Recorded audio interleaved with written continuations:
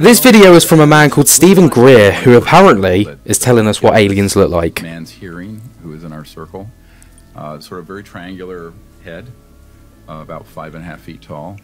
He popped in transdimensionally. That's an actual ET extraterrestrial that came into our CE5 circle. Space-time bow is black there, and that's the energy field that they can teleport in. I saw this red light come right into our circle, and then a photograph taken.